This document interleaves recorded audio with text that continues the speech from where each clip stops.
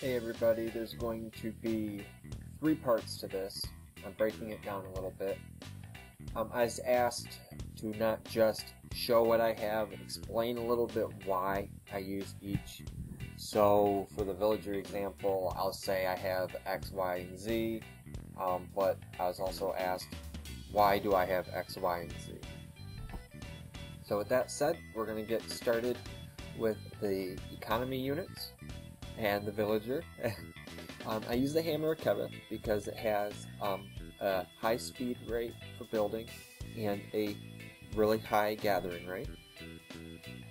I use the ancient Trojan Guard chitin for gathering wood.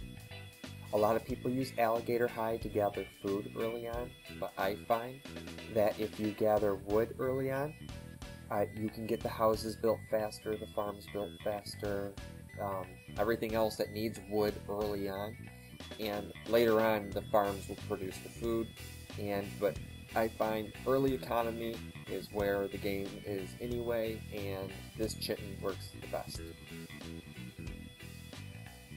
The mead, I like it because of the training time.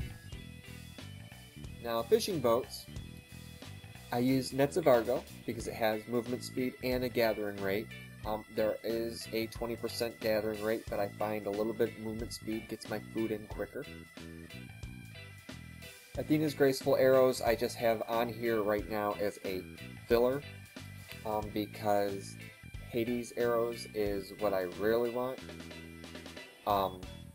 because it gives movement speed, and that's really what fishing ships are all about. These sightings give me 2.9% movement speed. That's the whole point of fishing ships. If you check my Persia, there's a 4.2 movement speed. That's not craftable, but this one is, and you could probably find this for a very good price in the trade channel. And finishing up the 4th slot, I decided to go with chopping the cost down by 17.6%. We don't care about damage or health really.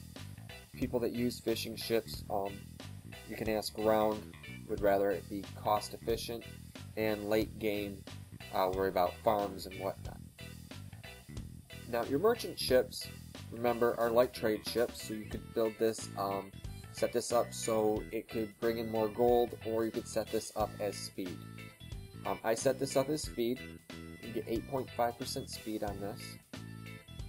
Then of course, you know, they have these arrows just to put something in the spot, but for everybody else, Hades flaming arrows is the way to go. Then the same armor plating for movement speed, and here I put sails on so I could have even faster movement speed. You could put oars on if you would like. There's nothing wrong with it. The prices of those have come down tremendously. Now, long ships, trees, all those types of things, they used to not be very important, but now they are. You need this ship to beat the Norse legendary map. This ship is a must. So you're going to want a lot of damage because you're going to be fighting elite ships. Okay? So you go for Hero's Bow of Apollo with as much damage as you can find. Athena's graceful arrows for much damage as you can find. Not range. We're not looking for range. Range is not something you want on this ship for that map. I do have runic bronze armoring. It does have range. This is not what I want. This is a armor that is just here for now. I want the armor that has 22.1 DPS because it is all about damage. Because you're stuck at age 2, you can't leave age 2 if you want to beat this map 100% and get all the chests and all the rewards. And then Hull of Leviathan, as we know, it's going to cost more, but it's going to give you more damage and more health. And then of course you have your ship advisors that can add on for age 2. Now fire ships, if you're going to play pirates or something, you want, not just damage, you want other things involved. The basic is Dragon Fire Flask. It's the best one out there unless you're going to go Legendary Flask. I have the best one in the game on my Greeks. I can't remember the name, I apologize.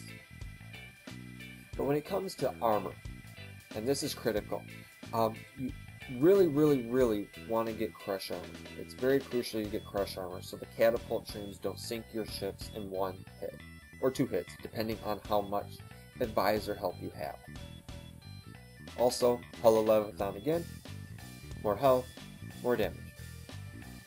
Now when it comes to town centers can be built in 3 different ways. One way, you can build it so you have gear on there to make them cost less. Gear on there where you can make it so they build faster. Or have the gear set up that I have where they can take more hit point, more damage, they have more hit points in the building. If I play a skirmish map, for example, or an Argos map that's a legendary now, that I screw up. I don't want to have to restart the map. I want to hide my villagers into my town center, and so then the town center can do all the damage to the 5, 6, 8, whatever, pikemen or whatever come at me, and then I can send them back out to work. So I like hit points. With that, I have the hero slaying bow with 12% more life. Hardwood arrows of the eagle. I have never found one. I've always bought them. They're in trade. I've had a few friends of mine be able to find them for me when they farm the level 30, high 30s. They're between 35 and 37. I don't think there's a 39, but I think there's 35, 36, and 37. And then of course, the shield wall, where it has major hit points. But I believe everybody will agree that Ares training manual is the best for the 4th slot, just because faster you can train, faster you can age, the better. Now, on a lot of my buildings like this dot, you're going to see these 2 pieces of gear. This one brings down the cost a little bit, and then a training manual. 7.1 or better is what I tell everybody to get. If you only can afford 7.1s, which only cost 1,000 coin, that's fine. These walls are very cheap. You can get them at the Spartan store. They used to be 3 point something, but 1.3 still is better than nothing, and there's really no better wall for what it's on right now. The outpost, you go hand-carved wall braces for line of sight. Most of mine have level 20s, level 23 is max, and level 40 lookouts of the windows. Now for storehouses, I do the cheaper walls again, and the training manual. And when it comes to farms, you could go 1 of 2 ways. You can go build speed or cost reduction. I go cost reduction. I go the same 1.3, and then on top of it, this one's 11.8, but most of the ones that I have are 11.5. There's really no big difference, but instead of a farm costing 100 wood, costing about 88, 87, somewhere around there, and that's a tremendous help. Okay, now we're going to move on to the utility units. I'm going to save the military for last. A lot of units in here also, you're going to see the same walls and the same training manuals. I'm not going to go into much detail, I'm just going to say this is what I have on those because I've already gone over it. With the caravans, I know you can get trade, as I said before, with high trade, but this one, I like to be able to have a movement speed plus trade, double stitch chitin, and a reinforced work hat. You could get the legendary, but if you compare the two, the movement speed's the same. The only thing difference is line of sight, and between me and you and everybody else, it's just not worth your money, so don't waste your money. You get what I mean? Alright, I'm going to skip the scouts for now, and I'm going to come back to them at the very end of this section. The priests, as you see, they have the same robe, and it's made for pierce armor and bonus damage protection. And I like most of my priests, almost on every civilization I believe, to have speed boots, because I like them to be able to be very maneuverable to get to the front line, run away, and whatnot quickly. The seer has a special unit that can summon a raven. which is a scout. It's limited. It only stays in the sky for so many seconds, but it's a true line of sight.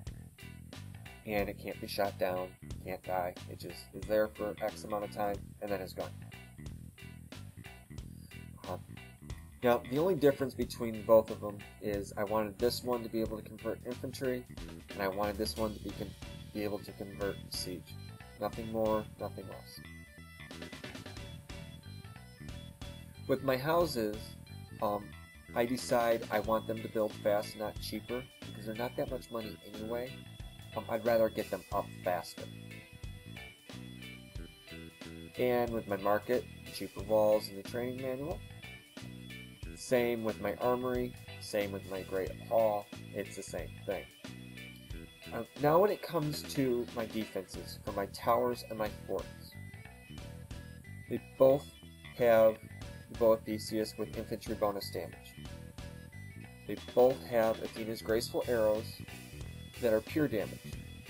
I would prefer myself to have every civilization have the legendary arrows that have 9.8% damage and 19.5% infantry damage. I'll tell you why in a minute. Plus, I find Walls of Titans with 13% or more. And with my guard towers, I want them to be as cheap as possible. Some people will say, why cheap? Why not use iron wall joints that are 11.5 instead of an 18.4, make building speed almost half longer? And the reason behind that is anybody that is able to get level 40 gear, it already has the capability of getting a craftsman hammer that has 14% build speed, or a Keveth that has 30, or a Bless that has 45. Okay? I'm going to use Paphos as an example. Let's say you're playing Paphos, and you know you need to get 5 towers up before the spearmen come. Let's say you have no hammer whatsoever, but you have this gear on your tower. You still can get up 5 towers with 2 guys, 2 villagers, before the spearmen come. Okay, you have enough time. So you might as well make them cheaper. And if you have building speed on there, you have nothing to worry about. So it's just better to go completely cheaper because they are so much as it is, and you need that stone elsewhere. For the forts, because they are so much money, and they do take so long to build. I mean, the resources are high, and the time to build them are high. You can't afford to have them take so long. So this is the only thing in my whole gear that I picked that uses legendary blueprints. Now back to the arrows. I really do want you guys to understand that infantry bonus is big, because let's say you have your towers up and no walls, or you have your forts up and no walls, or let's say the walls fell for some reason.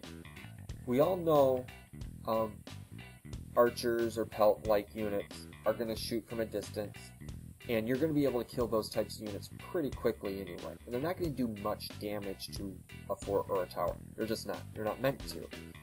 Cavalry, no matter what you're going to put on, they're going to be at your doorstep really fast. But infantry, let's say you have 10 pikemen coming at you. You're probably going to be able to kill half of those, or more, depending on, you know, the level you're playing or whatnot, if you have infantry bonus on your towers and your forts. And they can never get to your building to knock them down as easy. Now back to the scouts. I want to see if I can explain this the right way. Most people are going to use the first scout with the sword. Okay? The base line of sight is 6 for both of them. They both start with the same line of sight. Now, this is what I recommend for the casual player that plays this game once a day, 3 times a week, and whatnot. This gear that I'm going to point out. This sword, you can find a level 15 for about 10k to 15k. This vest Now before you freak out and say you see it for 80,000 to 100,000, I'm going to tell you how to get it for free. And then a looking glass anywhere between 20 to 25. That's where you're wanting to find. And it's going to cost you about 30, 35k. Maybe 40, depending on how good of a deal you can get. And that's what you want for this scout. Now, if you do have money, you can do it and set up like I do. Make this scout, have the sword, have the Homer's Vest of Foresight, and I decided to put the Scout's Protector on there so the scout can kill things like boars, lions,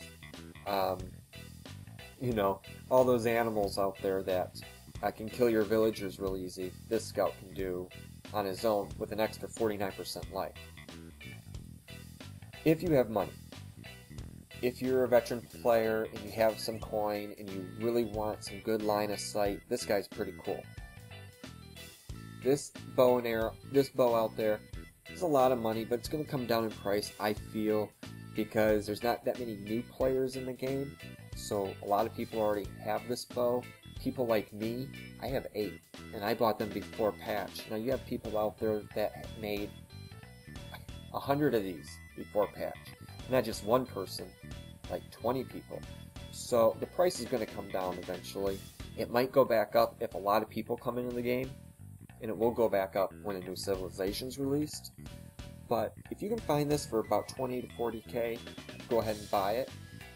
Now these arrows, on the other hand, there's better ones that I think have 7.9 line of sight, but they're both going to be very expensive, very rare to find.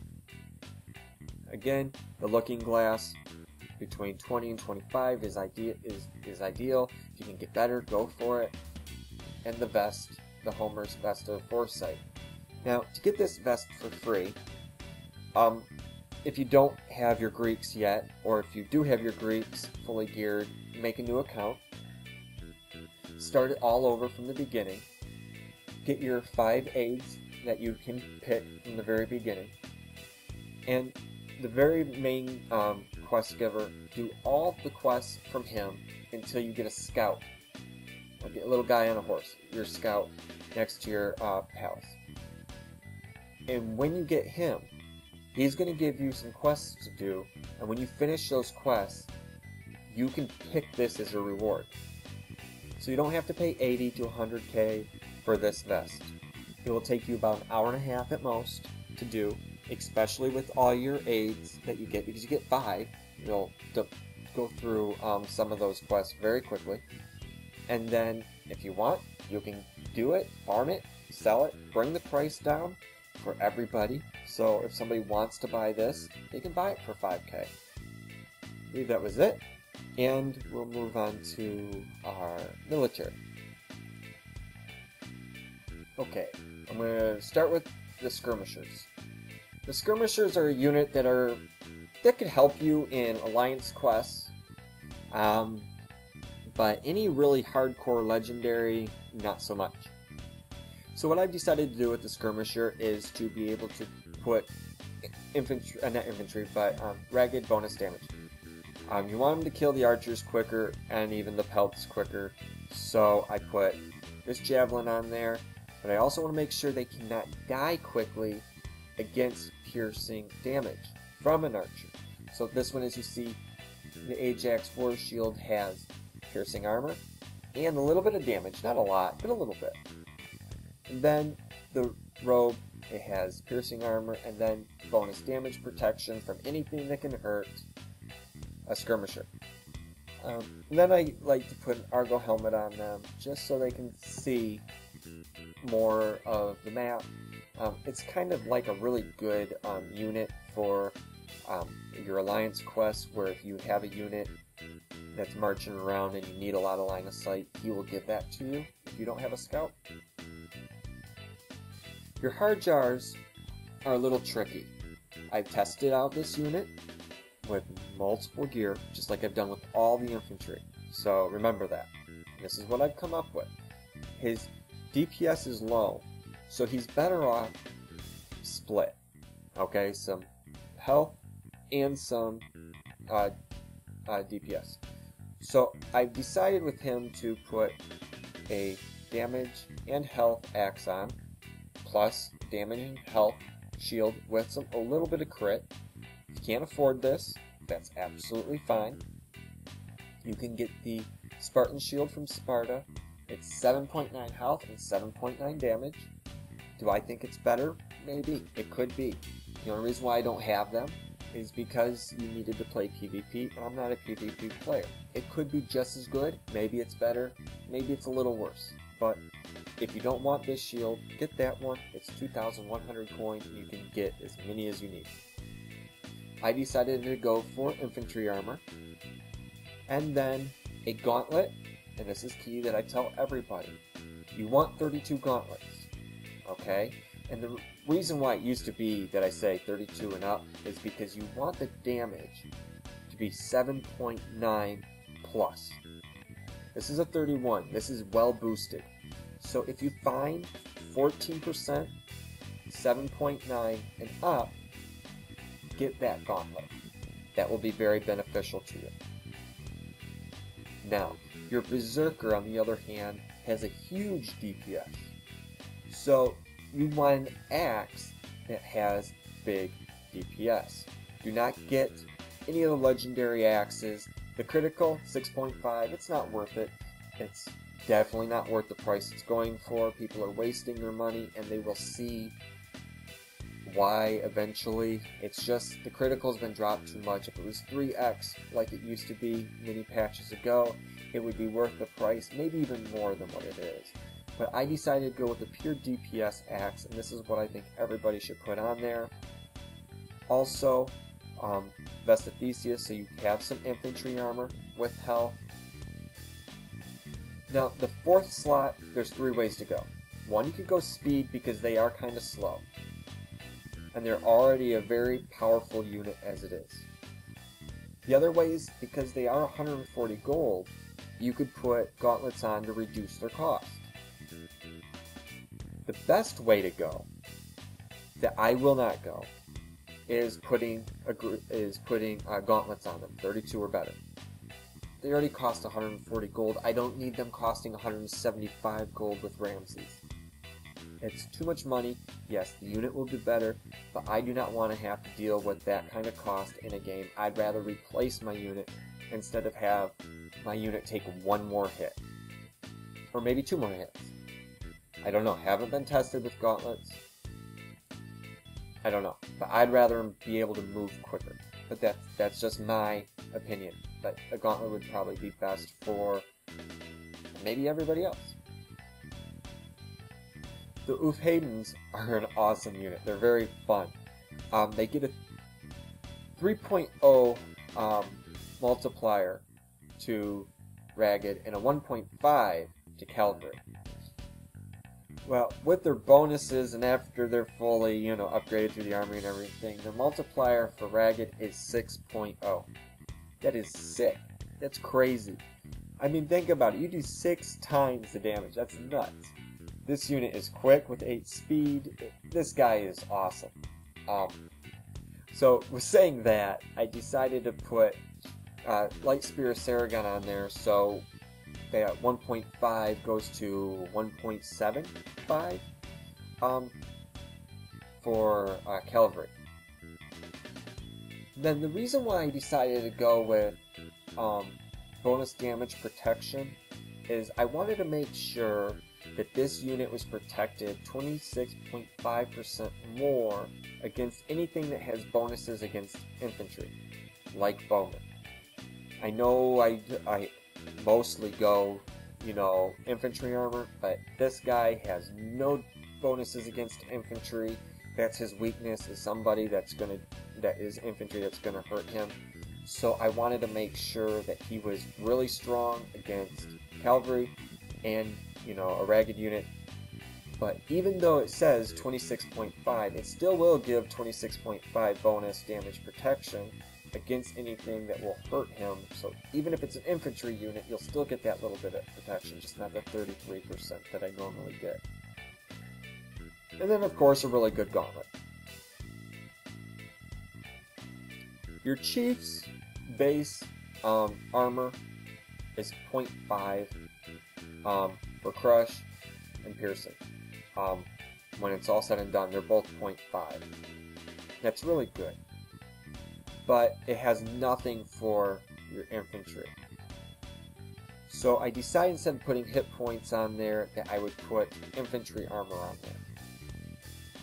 So when it's all said and done with all the upgrades, it's 0.5 for infantry, 0.5 for crush, and 0.5 for piercing after the upgrades.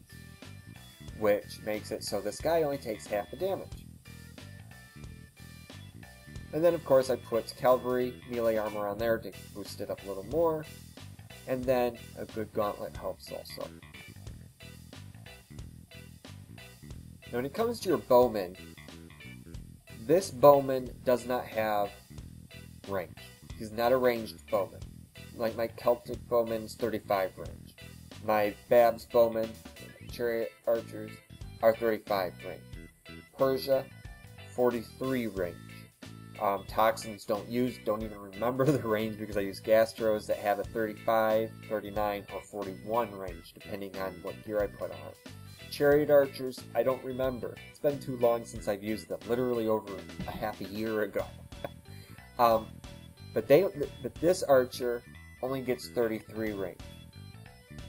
Now, show the bow that I use, and then the arrows of Actaeon, a DPS tunic, and a training sword. They have 11 train just like the Celtic Empire, which I hate, so I put a training sword on it. It brings it to 9, and it's a little more reasonable, and you can get them out pretty quickly. Now, the reason why I like this archer, even though it is lower range, you're not going to want to take a ballista on, you're not going to want to take towers on, but it does cause snare. That does work. I've tested it and witnessed it. I want to get age 3 Advisor Cosmos because he adds snare. That's the only thing that I'm looking for right now. If anybody has it, hit me up and I'll buy it off you. But it also has a faster rate of fire, I found. I don't know if it's intentional. I don't know if the dev team screwed up, but I'm not going to say anything because it feels like this bowman shoots faster than any other bowman. The cavalry kind of suck. I'm not going to go much time here. Pretty much I'm going to say this one kills archers really well, this one kills cavalry really well. And this is the gear that I decided to put on them. I'm really not going to go into much detail about it because they're really bad. I just wanted this horse to be able to have a high DPS and a decent gauntlet. I know I went below my 7.9. It's because this guy really is that bad. The horseman isn't really bad, but isn't really good enough to be used. I might do a test with him to see, but he does have a high speed, so I decided to put boots on him. Now their siege units are a little unique. This guy is the ram, okay? He walks around with a big club and he is the Norse's ram, but his star tech allows him to be able to hit anything, including villagers, units, so that's what their star tech does. So I decided to put building bonus damage on him, plus a mixture of health and damage, because I wanted to make sure he had enough health because he has to get close to hit. And with saying that, I made sure he had speed to get up there closer. If you want to put something for damage, you can. There's nothing wrong with that. Or if you want to use heavy cedar beams to have damage and health, and it costs more, there's nothing wrong with that either. Stone thrower, rock thrower, log thrower, it's all the same. I decided to go with building bonus damage, not range. Sometimes I do range, but not this unit. I'm not going to do range with this unit. And then I also get a good medium armor that has damage. And then the wheels, or heavy cedar beams if you're not in my league. My highlighted unit is the throwing axeman, which I'll get to last.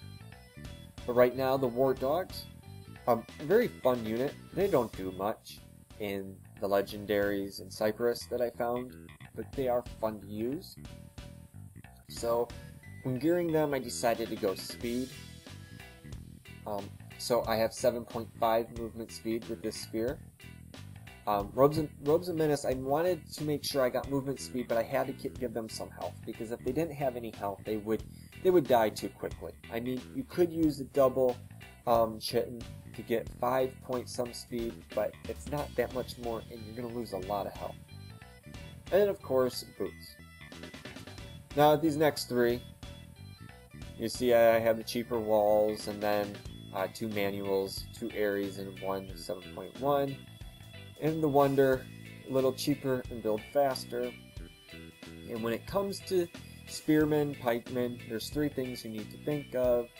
High DPS, high hit points, and train fast. So you get just a pure DPS spear, high hit points, cloth armor, and training sword to train fast. Now back to the highlighted unit. The throwing axemen are great.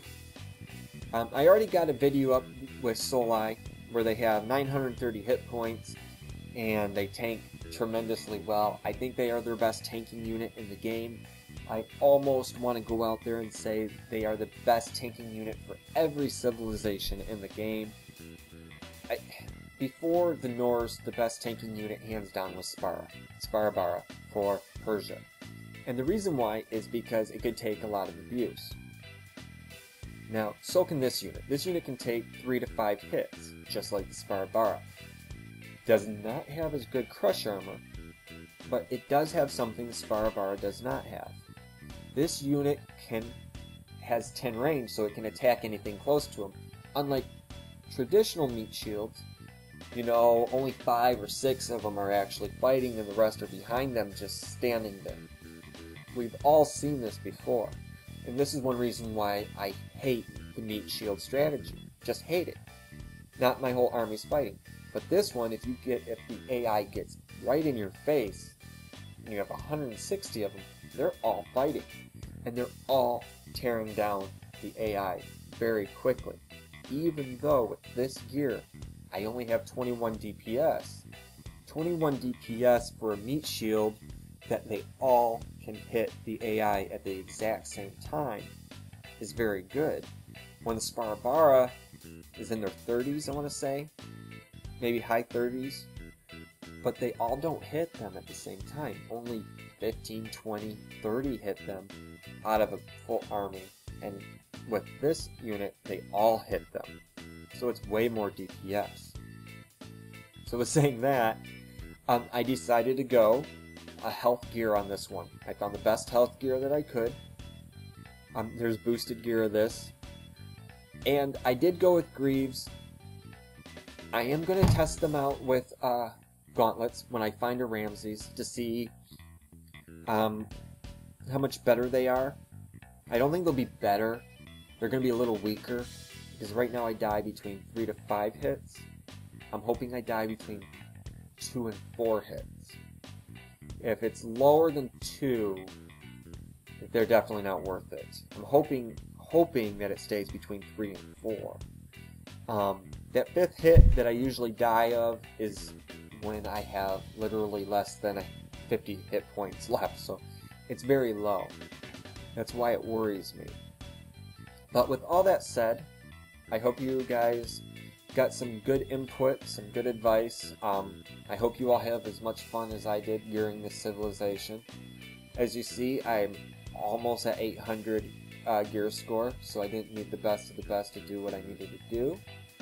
If you have any questions, feel free to ask on my YouTube page or on the forums. It's very easy to get a hold of me. I answer everybody's private messages, inbox, or even if you need any help on anything, you can contact me in the game. You all have a good day.